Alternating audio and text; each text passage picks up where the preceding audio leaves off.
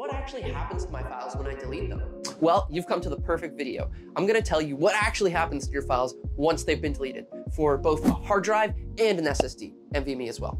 So first, let's start off with the mechanical hard drive, the obsolete pieces of history that some people still use. So if you have a mechanical hard drive still, when you delete a file, it doesn't actually get deleted. It just deletes the pointers to it.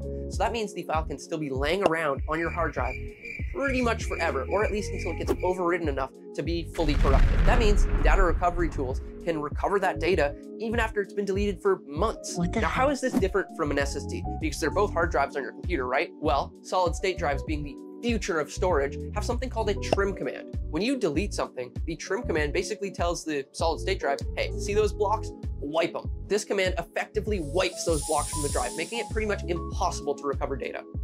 Data recovery specialists have to have super expensive equipment in order to be able to recover data from wiped SSDs. Now, the trim command can be disabled if that's something you might want, but it's on those drives to keep them optimized and keep your storage nice and empty. All right, so let's recap real quick.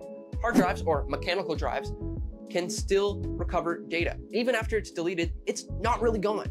Solid state drives though, when you delete something, it is wiped, gone, but not instantaneously, whenever the trim command runs. So with that knowledge, go pick the drive that's right for you. Have a great day, guys.